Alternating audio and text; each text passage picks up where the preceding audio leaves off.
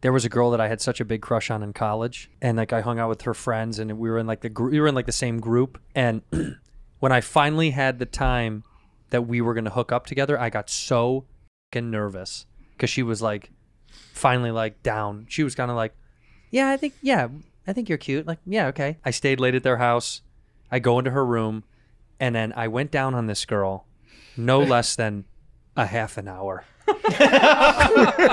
Because I'm not kidding. I was down there, and I was so scared about coming back up because I didn't know the next move I wanted to make. Yeah. So I just stayed down there. I went down on her for too long. Yeah. And she tapped on me head. She tapped on me head. Yeah. At some point, and she goes, "That's enough."